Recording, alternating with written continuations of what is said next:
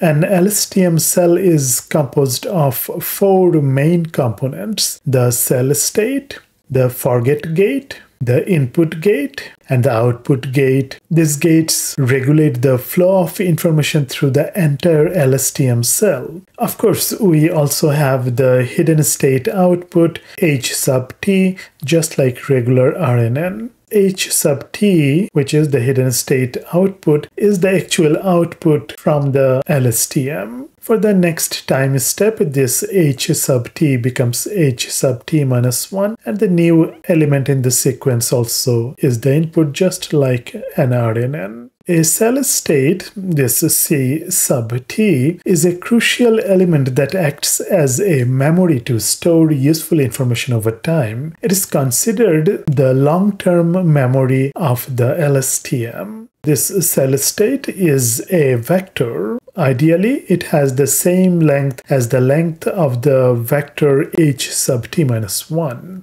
This part is the forget gate of the LSTM. It controls how much of the previous cell state should be carried forward. So even though its name is forget gate, it controls how much to remember from long-term memory. This is the input gate. It determines how much of the new information should be added to the cell state.